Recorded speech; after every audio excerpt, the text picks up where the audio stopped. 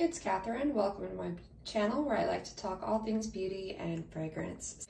So usually I do my self-tan videos as a comparison of one to the other, but honestly it's end of June and I don't want to look lopsided if one works better than the other. So I recently bought Tanologist Express Tan from Ulta, self-tan mousse in medium. So I'm going to apply this to both of my legs today and do a review of simply this one. So let's see what happens.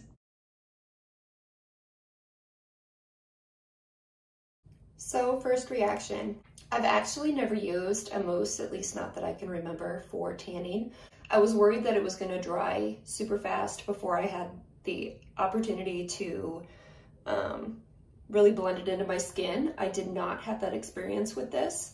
I know a lot of tanning products recommend using a glove for application with mousses. I just hate to spend that kind of money on a glove if you can apply it with your hands just as easily. It just seems like, anyway, that's my own personal opinion. Who knows, maybe you would get a much better and more even application with a glove. Anyway, so far, the directions for Tanologist for this Express Tan Intelligent Tanning. It's an express self-tan mousse with advanced tanning technology for a hyper-real super hydrated glow. Supposedly you get personalized results in 1 to 4 hours with a spectrum of shades. The more time you let the self-tanner sink in, the more tan that you have. It says odorless technology, transparent tanning system, 0 streaks and 0 transfer. For directions of use, it says you exfoliate 24 hours before application, moisturize dry areas, and then apply to the skin in a circular motion from head to toe. Shower 1 to 4 hours after application. So I guess we'll see what the results are. It's probably been just a couple minutes. I still feel like my legs are a bit damp.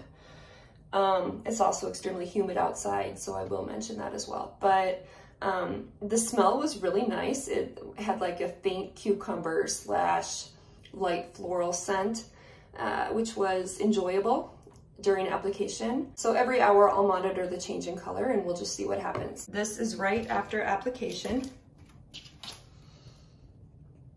And I'll compare it to the back of my arm, so you can really see the change of color as the hours progress here. So this is base. This is about the 1 hour mark.